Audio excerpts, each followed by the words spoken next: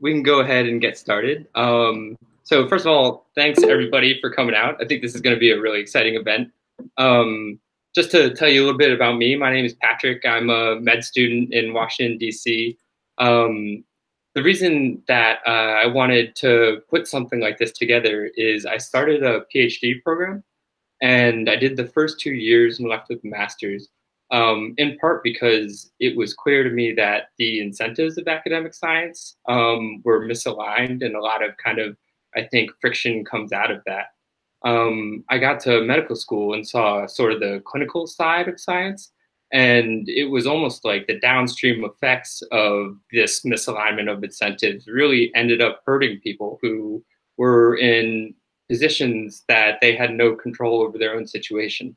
And so for the past couple of years, I've been working on a few projects to try and align the incentives, essentially by rewarding researchers for doing research behaviors that are more aligned and help better outcomes and more science be produced.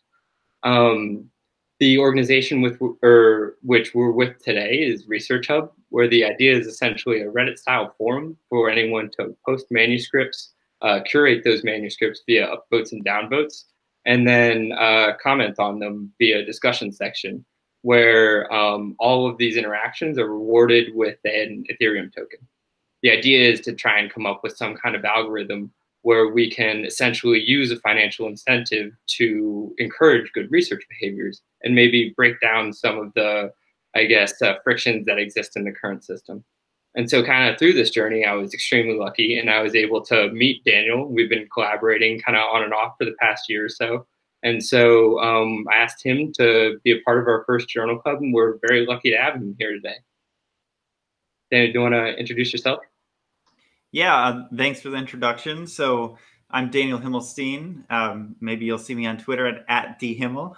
And I got a PhD in biological and medical informatics. So kind of my research focus is on human diseases and bringing together a lot of different types of data, a lot of data that analyzes, say, millions of publications all at once, but also data from big experiments on thousands of different cells and drugs that are looked at all at the same time. But kind of in the background and sometimes in the forefront of my research has always been this idea that there's a lot of ways that scientific communication could be improved.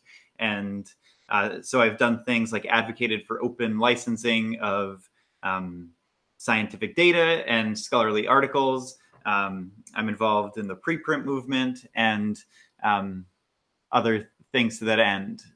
So kind of one project I did was the Sci-Hub study, which we'll talk about today. And, really at the time, some people knew about Sci-Hub, but no one exactly knew how much Sci-Hub contained in terms of all the scholarly literature. So without maybe let me share my screen now and just jump into it, unless Patrick, you thought there were some other things. Yeah, just one more thing before we get started. Just for the people who are kind of filtering in now, if you don't mind, just putting a comment of, if you want to say your name, where you're from, and what got you interested in today's event. And then if anybody has any questions that pop up during discussion, feel free to just jump in and, interrupt us at any point. I think we'd like this to be sort of a collaborative, open discussion. And then if you want to, I think it would also be helpful if you have a question to post it to the discussion section under Daniel's paper, because I know there are some people who are interested in this event who will be essentially consuming it through that discussion section, which Daniel has been very kind to have already spent a decent amount of time responding to people's questions. So yeah, just feel free to jump in if anything, inspires you, and Daniel, take it away. Yeah, actually, I'm going to paste the two links in the chat. So here I'm pasting a link to the ResearchHub discussion, and then I'm posting a link to the manuscript, which I'll be going over. So if you want to follow along, yeah, I'll screen share, but if you want to look at it yourself.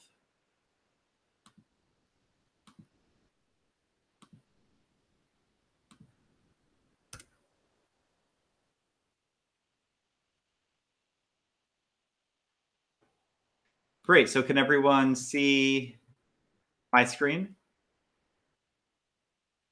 Yep.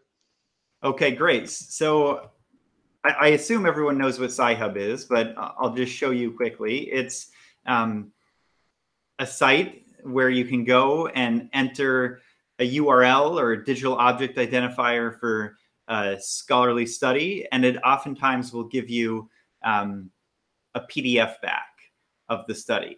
And a lot of times, so unlike a lot of search engines, which limit themselves to work that they legally have the rights to share, Sci-Hub actually tries to share any work, and it even goes to the extent that it will kind of pirate articles or infiltrate universities or publishers in order to download articles from their catalog.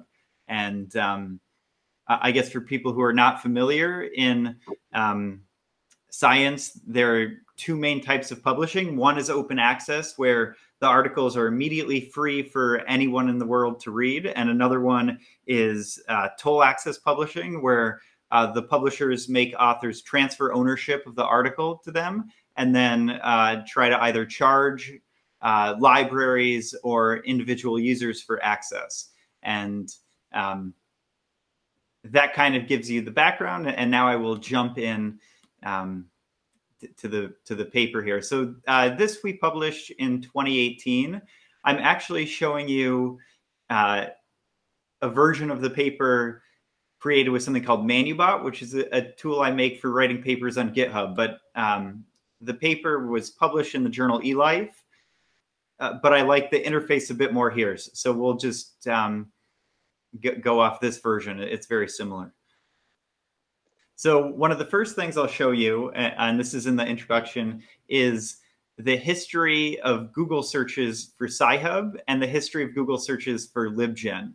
LibGen is a related tool to Sci-Hub, but it's been a little bit more, I guess, discreet through its existence. For example, the founders of LibGen remain anonymous, where the founder of Sci-Hub, Alexandra Albakian, is more of a public figure and has associated herself with the project and kind of shares more about her motivations.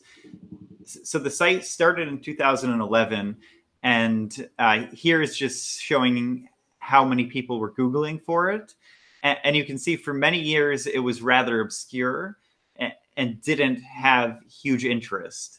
But it still caught the eyes of some publishers and some users. So where you see C here, that's when Elsevier filed a civil suit against Sci-Hub and LibGen in the US District Court of the Southern District of New York. And they basically said, well, Sci-Hub and LibGen are doing copyright infringement, and therefore we would like to seize their domains and disgorge the defendants of their profits. And you see a little spike in attention. And actually what this is from is a bunch of news sites covering Sci-Hub and saying Elsevier is suing Sci-Hub, and then people becoming interested in, oh, what is this Sci-Hub? So for between 2015 and 2017 or 2018, a lot of Sci-Hub's growth was actually fueled by publishers' attempts to constrain it in US courts. And those attempts had limited success because really it's just a website which is hosted overseas.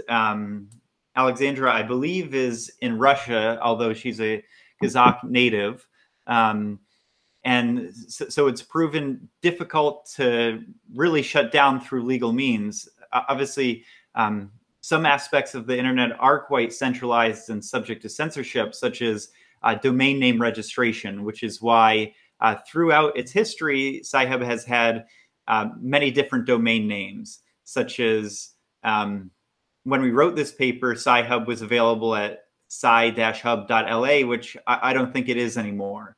So a lot of them have been taken down, but I believe this HK, which is a Hong Kong top-level domain, still is in existence. And usually if you go to Wikipedia, you can see the current lists of domains that Sci-Hub is hosted at. And so over time, there were additional spikes in interest, mostly involving the court cases. And then L, which is when around the time we stopped the study, is that the American Chemical Society, which is a nonprofit publisher and society, filed suit against Sci-Hub, and Sci-Hub was ordered in a U.S. court to pay $4.8 million in damages.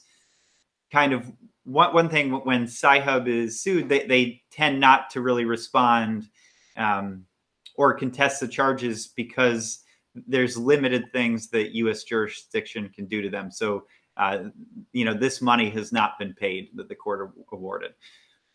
So that's a little bit of an introduction, I guess. And kind of what made this study possible is that Sci-Hub released their download logs, as well as a list of DOIs that were in their catalog. So what DOIs are digital object identifiers. Kind of most scholarly papers have them. So for example, if we go to our paper in the journal eLife, here you can see the DOI. And so Sci-Hub released data on what DOIs that users were downloading, as well as what DOIs were in their catalog. And so we analyzed this, and we found, well, one thing that was important to us is not saying just like the raw number of articles that Sci-Hub had in their database, but also what the total number of scholarly articles was, such that we could calculate a percent. What percent of all articles does Sci-Hub contain? And so, for example, if we look at journal articles here, which is the largest type of articles, we found that Sci-Hub contained 51 million of the 65 million total articles. And by contain, that means Sci-Hub has already downloaded it. It's worth noting that, say, of the articles that Sci-Hub didn't contain, it possibly could still access and then download, but maybe no one had decided to, or no one had requested that article yet, so Sci-Hub hadn't downloaded it. Or potentially, as we find, maybe it was an open access article such that users were less interested in using Sci-Hub to access it. So we looked in terms of different journals, in terms of how much of that journal was in Sci-Hub's database. And we found for some journals, it was a very, very high percentage. So for example, the Lancet, which is a respected medical journal, it had almost 100% of the articles. Same with Nature, same with Science. These are all very big journals. There was lower coverage of certain journals, which I guess is interesting, and there's probably different reasons for each one. One thing we did is we made a website that you can browse these results yourself. So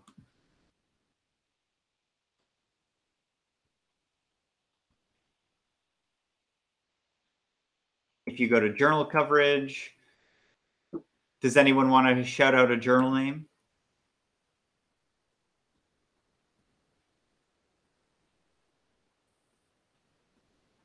How about JAMA? Oh, you got JAMA right there. JAMA, okay. Yeah, these are ranked by total numbers of articles published. So we have a little visualization which shows you for the different years, what percent of the articles in JAMA are now or are in Sci-Hub as of the snapshot. And we also can look at the download logs and see what are the articles that individuals are downloading most. So for example, this article about evidence-based guidelines for management of high blood pressure in adults was highly interesting. And if you look at it, a lot of the top downloaded articles are things of great public importance, and that's probably why they're downloaded a lot.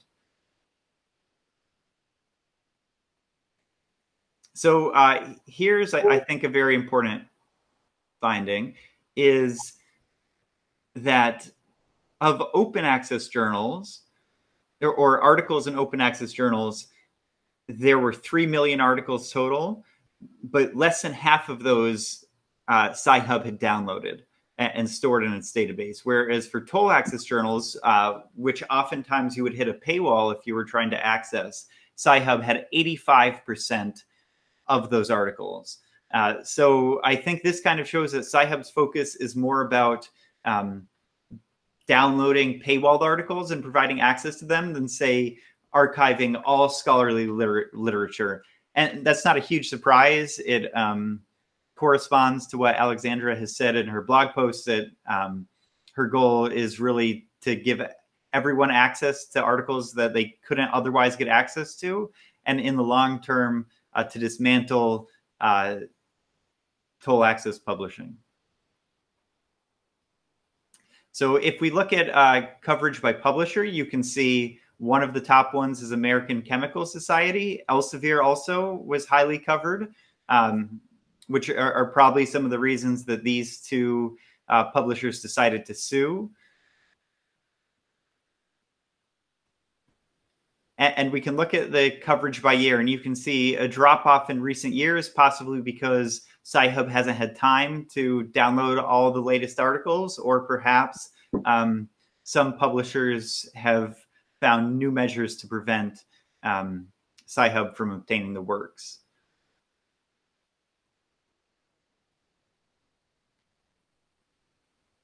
So one thing we did is we collaborated with the libraries at University of Pennsylvania. So UPenn is where I did the study from, and it's currently where I'm a postdoc. It's a big research university in Philadelphia, and they spend over $1 billion a year on research, and they spend $13 million a year on electronic resources, which is basically subscriptions to journals and ebooks. And the library gave us some statistics. So in 2017, its users accessed 7.3 million articles, such that the per download cost was $1.6 per access of an article. So if Sci-Hub is used to download 1 million articles a day, at that cost, that's like $1 million of access. Although obviously putting money on access it varies widely between the situation. So kind of we looked at articles and saw whether they were accessible via the Penn Library, via the OA DOI tool, which is now called Unpaywall, and via Sci-Hub. So this is not really a Venn diagram, but I'll explain how to interpret this. So if you're just using Penn's library, you would be able to get access to 80% of paywalled articles in our random sample that we kind of manually checked. So even a university like Penn that is spending $13 million a year is still missing 1 in 5 articles. And for these articles, there's not really a way to conveniently get electronic access. If you were to use Unpaywall, or previously called Open Access DOI, which tries to access these articles through legal means, for example, if a version of them is on a preprint server, you would only get access to 15% of these articles. This essentially is the rate of green open access, or when publishers paywall an article, but it's available for free elsewhere. But if you were to use Sci-Hub, you would get access to 94% of those articles. So at this point, Sci-Hub is already better than probably the biggest research libraries at the universities that spend the most. We also found that, if you look at kind of the articles that people are more likely to read, which is judged by the articles that people cite, Sci-Hub is really providing access to 96%. So most likely, if you want an article that is paywalled and you want to access it, Sci-Hub would deliver access. So kind of those were our main findings about the breadth of Sci-Hub. We did a few other cool analyses. For example, Sci-Hub accepted Bitcoin donations. Bitcoin is a peer-to-peer sort of distributed currency. And what's interesting about it is it works globally and it's censorship resistant. So anyone in the world could donate to Sci-Hub if they wanted to. And, this is a number of different donations Sci-Hub got every month. So when they got donations in Bitcoin, it tended to be smaller amounts. Maybe someone donated $5, but because of the price rise in Bitcoin, that actually turned out to be quite a lot of money. Let's see. I think it's somewhere here. So basically, Sci-Hub I think had withdrawn maybe around 400,000 US dollars. And Sci-Hub actually tweeted, it was cool. They replied to our study in certain ways, but they said, our information is not very accurate, but I cannot correct it. That is confidential, which to me, I took it as there was additional donations they received privately that, were not associated with these 3 Bitcoin addresses such that we don't know about them. So yeah, Sci-Hub is free to use. And how they're financially supported is not entirely known, but some through donations. So one final figure before we, chat more is, this is the number of downloads per day for the time periods where Sci-Hub has released download logs. So you can see not only has attention on Sci-Hub through Google search has grown, the actual usage has grown. And this drop off here is when a lot of the domain names were taken down due to the American Chemical Society lawsuit. But we don't have data for 2018 or 2019, although I assume this has continued to grow. That would be interesting data to have. So with that, I think it's a good time to go to any questions, and we can also discuss what users have put on the ResearchHub discussion. We've had a lot of interesting discussion up to this point. Yeah, so if anybody has any questions, about the figures in Daniel's paper, feel free to ask them now.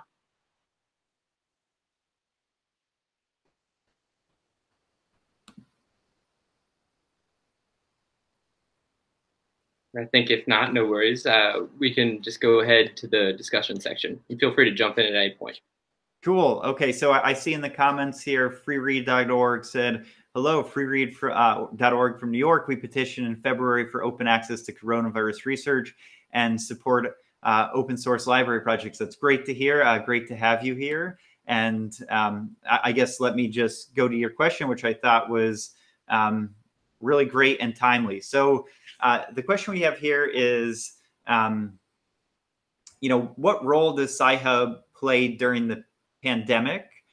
Especially now we have, a lot of people in the public being very interested in research to learn more about coronavirus and just to learn more about medicine in general. We also have a situation where most researchers can't actually go to their university. So for example, I'm not allowed to go to Penn right now. The last day I was allowed to go to Penn was last Monday. I don't even think my ID would work. I can't go to the library. It's all shut down. So how am I supposed to get access? And, there are ways. So for example, there's like a little bookmark I have that if I click it, I log in and it gives me the Penn library access. It's like a little bit hard to use on mobile, but it is workable. But a lot of researchers find it quite hard to get access if they're not on their institutional network. So if they're working from home, it can be challenging to get access. And so I think, I'm guessing there's quite a bit of Sci-Hub usage for people looking to get access because they're not at their university. But perhaps, those people would have kind of a legitimate access method were it not for Sci-Hub. Perhaps what's more important is the individuals who want to learn about any of these topics, but that don't have access. And I think these individuals should still be able to access these articles, especially because these are publicly funded articles. It's not like the authors of scientific articles get royalties for their publication. It's not like musicians who, when they sell a CD or sell music on Spotify, it's actually supporting the music. In this case, I'd argue the scientists actually want their research to be as widely available as possible. And it's just kind of a relic from the way that scholarly publishing developed. Now, I'm going to get back to answering your question, but I think I left out one important thing when I went over the study, which was really my main motivation, and that's that I want all publishing in science to switch to open access, such that every article is free to read and published under an open license. And that open license would allow things for us to repost it on ResearchHub and discuss it, and to make translations, and to do text and data mining on it. So I think Sci-Hub puts a lot of pressure on journals and publishers to switch your business model, essentially because libraries are going to start canceling subscriptions when everyone can just access all the papers using Sci-Hub. And that's still playing out. Libraries still spend a lot of money on access. So it's still to be seen whether Sci-Hub destroys subscription publishing, and whether other initiatives that are like kind of government led, like Plan S, how those all play together. But I think Sci-Hub is having a big effect there. So back to Free Read's questions.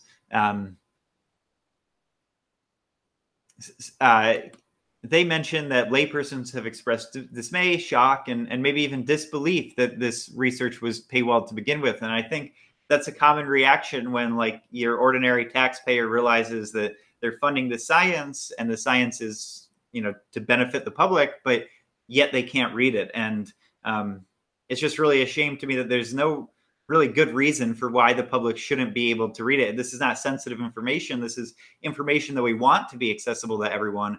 But just because we're stuck in kind of an archaic system of publication, it hasn't been. So Free Read asks, what implication do you think? Okay, so some journals have made a lot of articles, 30,000 articles related to coronavirus open, and that is really a positive development. And Free Read, whatever you had to do with that, thanks so much, because I think that's fantastic.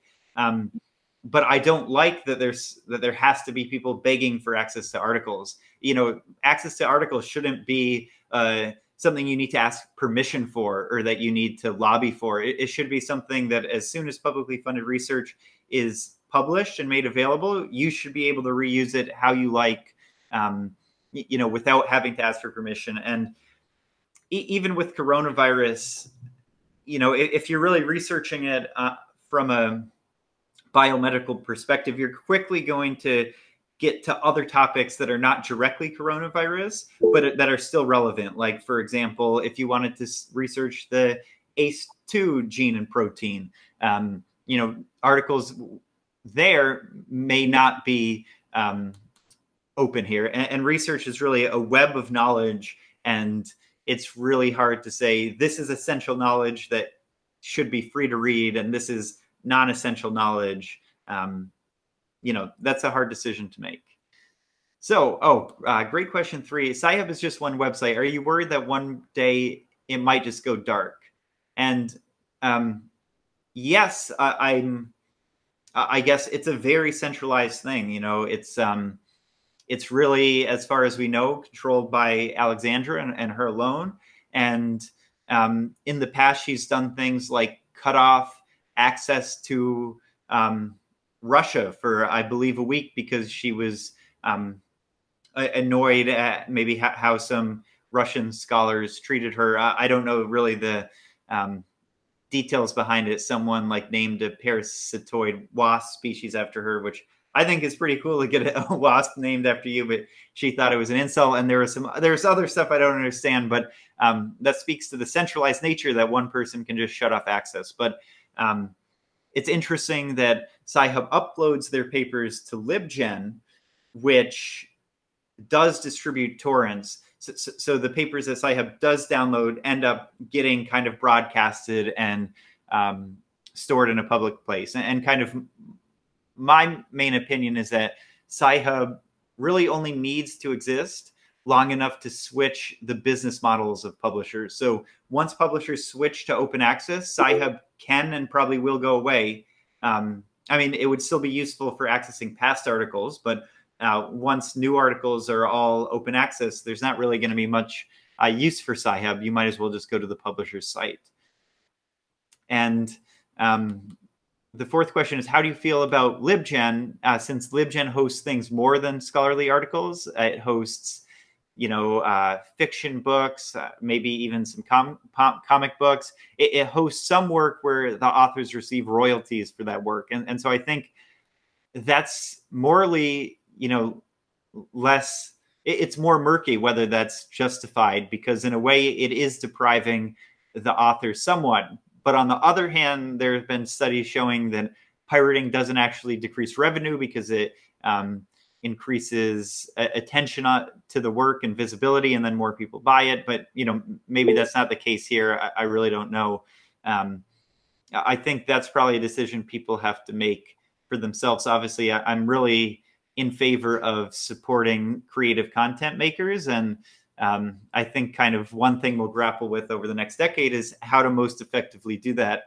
And sites like ResearchHub, sites like Hive, which just had a hard fork today and is new, are trying to tackle that issue. Anyways, maybe I should jump back to see if there are questions now. So Daniel, one thing I wanted to touch on, because I feel like a lot of times when there's two sides of an argument, it's helpful to sort of empathize with both sides. So I think like the argument from the perspective of for-profit publishers who put up these paywalls say that they, bring value to the scientific community through curation by essentially having impact factor in order to have a metric where the quality of one paper can be compared to the next. And then also outside of curation, peer review. So I'm curious what you think about, that claim that for-profit journals bring value through those two value props, just generally. Yes. So a minor just correction, like for-profit is kind of irrelevant here. It's the model of publishing. So you have publishers like PeerJ, which are for-profit, but are also open access. So the distinction here is open versus toll access. And you are totally right that toll access publishers do provide some value, and that historically and for the last 400 years, they have kind of been a bedrock of science and the way that science is done and the way that science has developed. But I think in today's world, we have just a better system, which is open access. And open access is so preferable and so much better for society that we need to think about how we can get there quickly.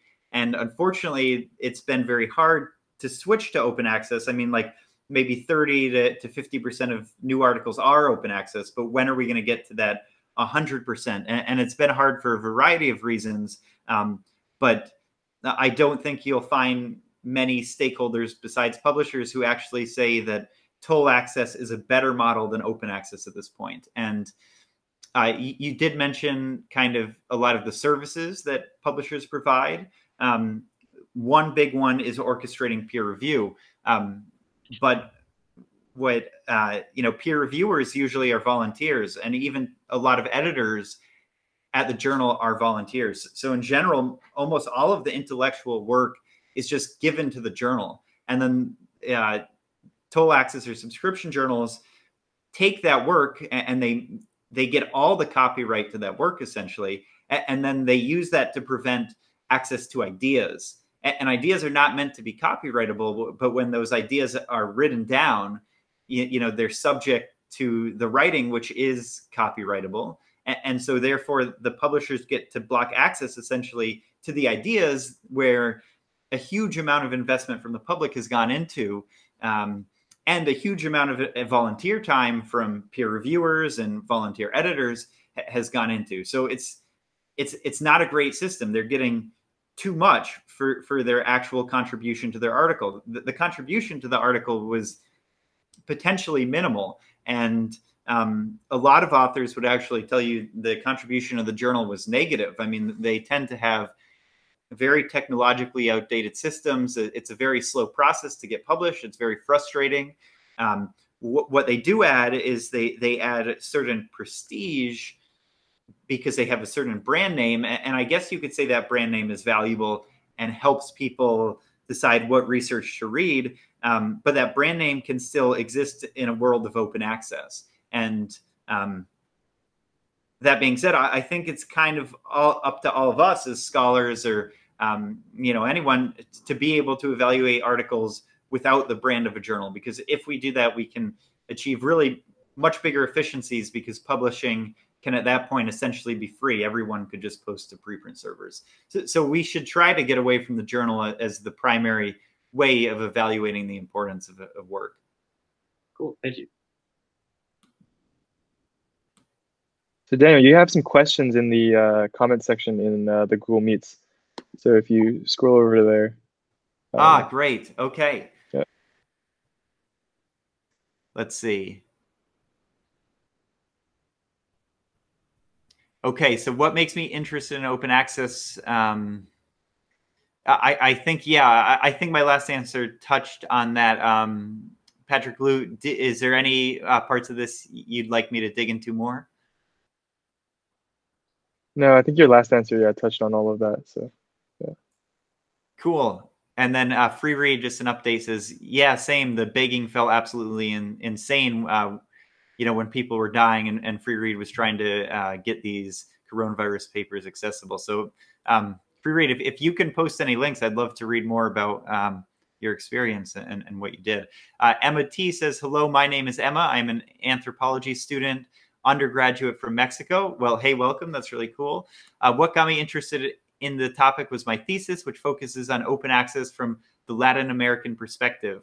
From my own experience as a public university student from a non-English speaking country, sometimes it is quite costly and hard to gain access to class materials. So it's common to get used to not being able to read certain books and text.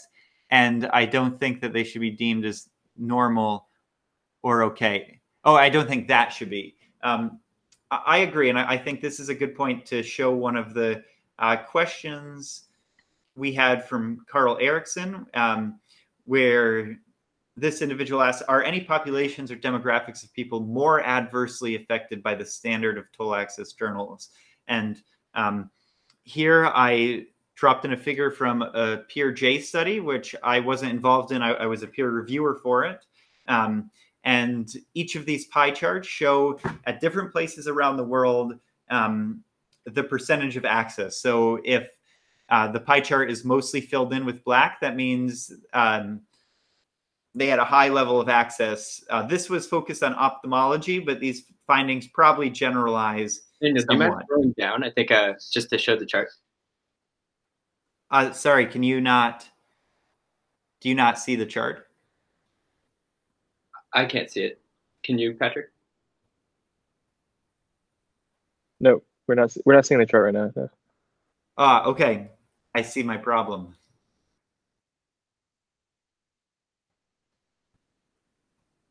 I was on the wrong window. Yeah, perfect. Okay. Yeah, so apply what I just said here. And what you'll see is outside of really like the highest income countries, access tends to be pretty low. And this is even including programs that publishers have to give like free or low cost access to developing countries. So even that's called Hinari access, but even with that access, it can be quite low. So I think there is a big sort of inequality, and different people in the world are affected in different ways, and their ability to participate in research is affected. So I think, people at institutions in anything but the highest income countries are really adversely affected, as well as just people in the public. And I'm a huge supporter of citizen science and really everyone being able to be a scientist. And if you need a subscription from a university library, that's a lot more difficult. And I think we need platforms and systems where not only everything is free to read, but you can interact with it such that, like, if a reader in the general public had a question, they could ask it, and potentially give feedback, we're kind of wasting the intellectual input of the vast majority of people on this planet when we kind of shut research to such a small percentage of people. Daniel, I know you're a huge advocate of open source software. Do you mind kind of like comparing and contrasting this chart to like how GitHub operates and has sort of allowed anyone in the world to be able to learn from any open source program in order to, build whatever they want? Yeah. So let me just say this. I like my computer. It's extremely powerful, and it's running all open source software. And so how do we get to a point where we can have such great computing? And I mean, people still find it frustrating, but I think, software has been developing so quickly. And how did we get to that point? And I think one of the main ways is through open source software, where every project is not only like freely available to access and run, but also can be modified by anyone for any purpose. So that's been extremely powerful by letting communities come together online to develop software like Linux, or develop software, like all the Python packages that say I use to make this study and to visualize it. Actually, the visualization was done in R, but most of science depends on open source software. And it's just been developing at such an incredible pace because of GitHub. And actually, we wrote this paper on GitHub such that we could do cool things like this. So here is the Spanish translation, where Humberto Debat got in touch with me and he said, I'm interested in translating your paper to Spanish. And I said, well, first, you don't need my permission because it's openly licensed. But second, I'll help you use Manubot on GitHub to make this. So he translated it. And then after each paragraph, we have the English original paragraph. So we're kind of interested in, really opening up scholarship and publishing with models like GitHub. And I think if we can get scientific publication and communication to use a much more open and collaborative method, we could really have huge dividends and just an explosion in productivity and collaboration. So yeah, I'm sorry if I've deviated somewhat from Emma's question, but yes, I think it's not normal nor okay. And so let's go to the hypothetical scenario. World Open Access Day, January 11th, 2021. Anniversary of Aaron Swartz's death.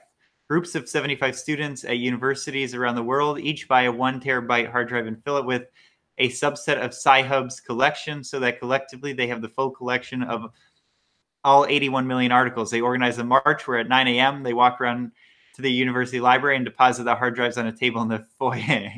Here's everything, they say. Cancel your subscriptions to the journals and redirect that funding towards research and scholarship. Assuming this was feasible to do, which it is, you just mentioned the torrents, how do you reckon this would play out? I think it won't have to happen like that, where people deliver hard drives. So if we go to this website, Big Deal Cancellation Tracking, there have been really major cancellations of subscription packages by libraries. And yes, librarians tend to be slow to adapt, and they don't want to have their users have to access articles in a potentially illegal manner.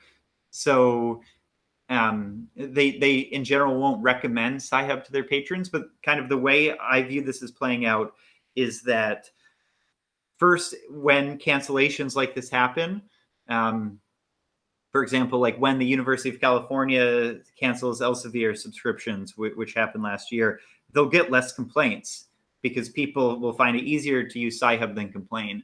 And when that happens, they feel less pressure to continue other subscriptions. Because in the past, if they made cancellations, there actually would be a lot of complaints because there was no alternative way of access.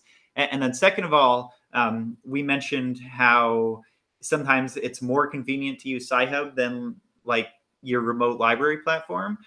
The statistics that the library keeps will show less and less access is occurring. So when kind of academics use Sci-Hub instead of their library, the library is tracking one less download and is now seeing that they're getting less value out of their subscriptions. By the way, I love this hypothetical scenario. And I just want to say, I really hope that we don't have to carry around hard drives of PDFs. The reason being is I really dream about a literature that's all open access, such that we can have pre-processed text mining corpuses. So extracting the text from a PDF and like analyzing it in order to say find all the mentions of COVID-19 or coronavirus is actually a very hard problem. And it'd probably take you 1 to 3 years to download all those terabytes and go through all those PDFs and clean the text. So we really need to have systems that allow for one person to do it once, or maybe an open source project to do it once, where people can contribute improvements, but not everyone is repeating the same efforts. And that really can only happen when articles are openly licensed. Sci-Hub is not really enough for that, because most researchers will be afraid to share text mining results from Sci-Hub. But what Sci-Hub can do is get us to a point where journals switch to open access, such that for future articles, this is possible. So maybe the next question here. So what are your thoughts about laypersons misinterpreting the very technical writing of journal articles that require in-depth knowledge to understand? Misrepresentation can cause a lot of problems for science and public health.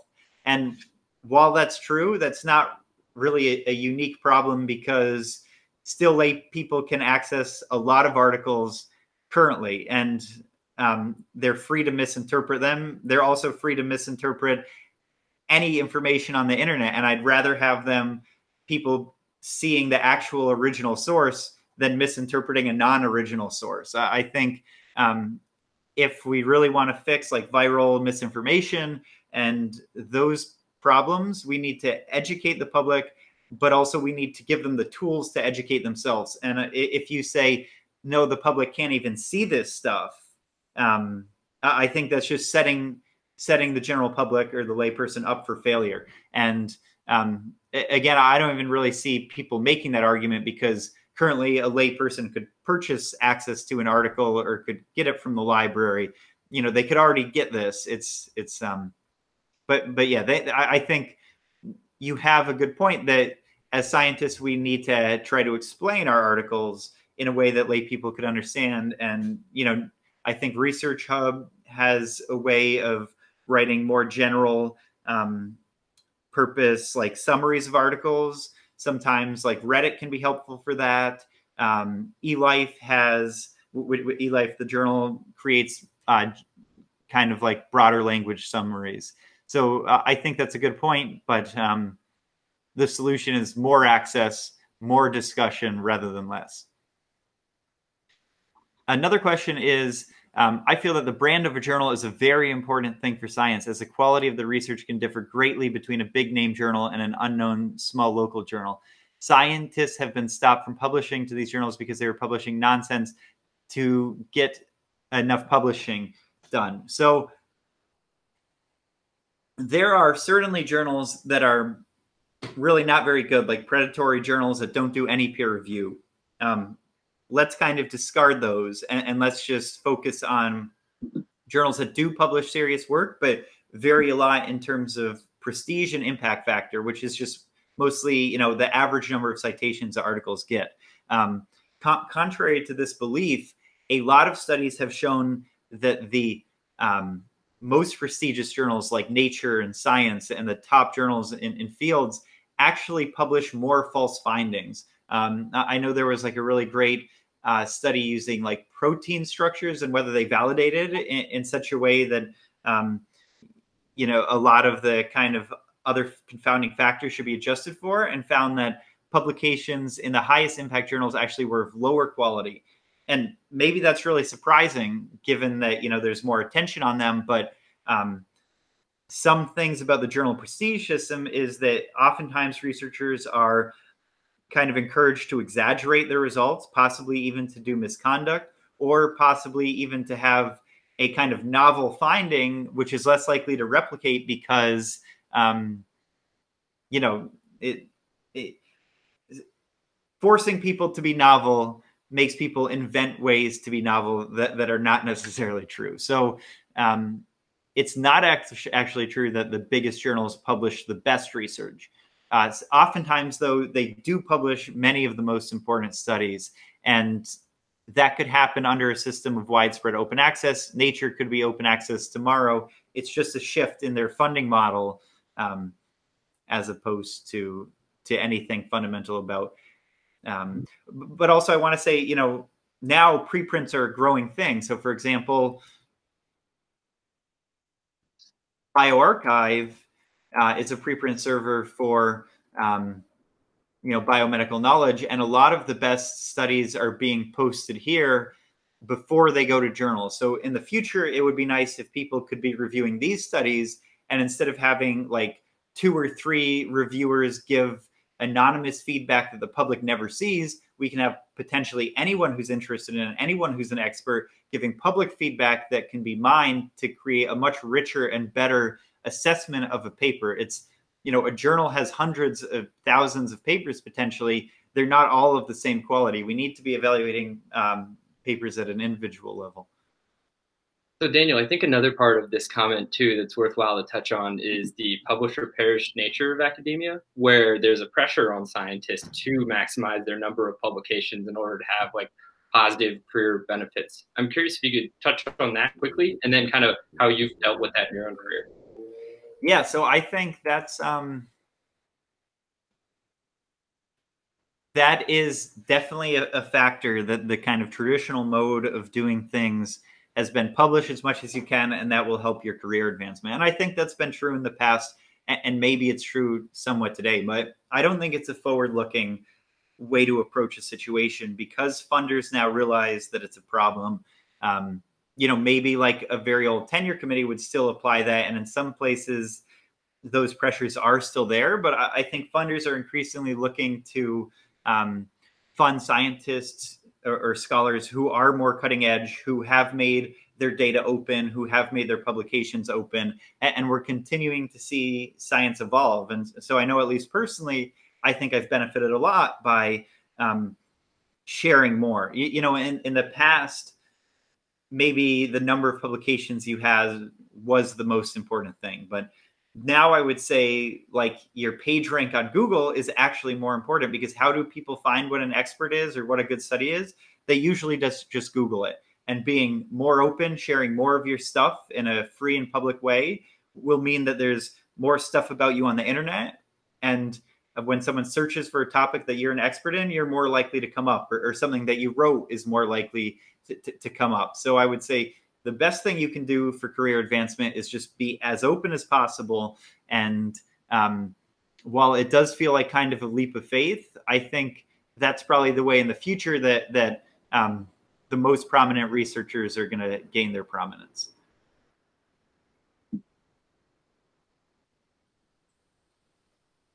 Yes. So here's an interesting question. There's a difference between computer science, where anyone with a computer can program, in biomedical science, where you need a lab filled with very expensive equipment to do an experiment. And this is an interesting point, but I would actually say that for so many biomedical questions, the experiments have already been done.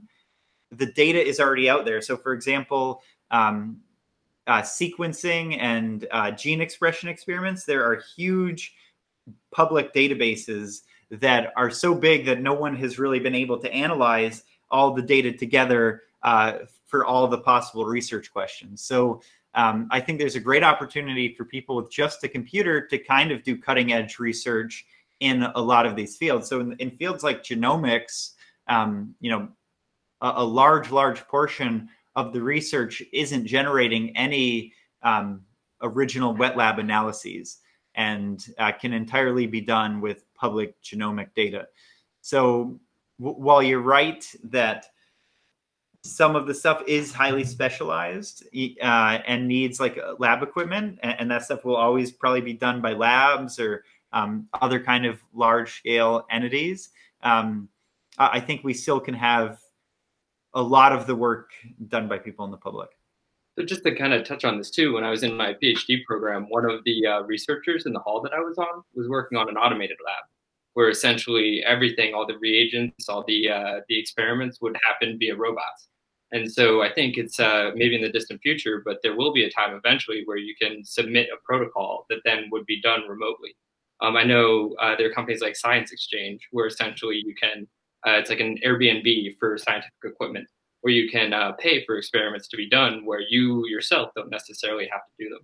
So I think it doesn't happen now, but in the future, there will be an opportunity for anyone to have access to the wet lab tools. Yeah, in a way, it's a preferable system because it actually makes a way for these biological analyses to be scripted. So it's not like someone doing pipetting by hand. It's an actual program that you're writing that robots are converting into a set of steps. So that would allow someone else to like fork your protocol where they change one step, and we're able to really methodically test every assumption and every kind of operating decision you made. But I think there's still a good point that will probably be expensive.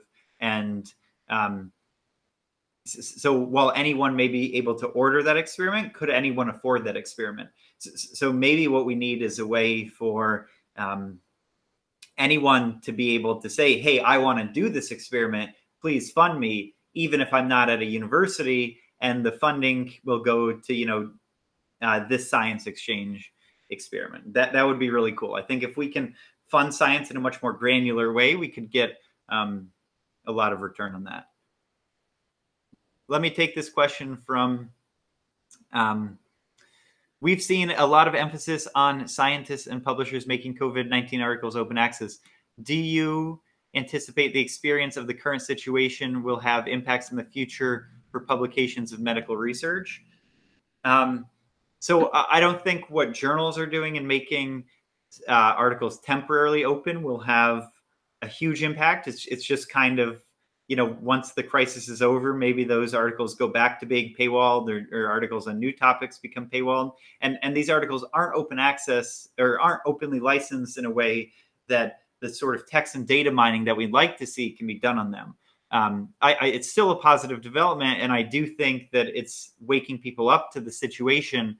And there's a lot of pressure from governments, funders, philanthropies that are saying we really need open access for everything. And that's kind of why Plan S in Europe, where funders are saying everything we fund needs to be published with an open license, have picked up momentum. And so, yeah, I do hope that this helps people see the need for that. And I think people do see the need for that. It's really just the system will switch overnight if everyone insists on publishing openly, only reviewing for open journals, etc. But we just need to make that leap. We need to make that jump as a community altogether, and then change can be fast. Yeah, so we're at 4 p.m. right now. It's been an hour. So thank you, Daniel. I mean, this has been amazing. I've really enjoyed it. If anybody else has any last questions, go ahead and type them. And then thank you, everybody, for showing up, too. I think these have been a lot of really interesting questions that were posted to the discussion and then in the chat here. So I really appreciate everybody taking the time to fully consider Daniel's paper and sharing your thoughts on it. Yeah, thanks so much. This was a lot of fun. Really great questions. And I'm excited for the recording and answering any extra questions people have on the discussion.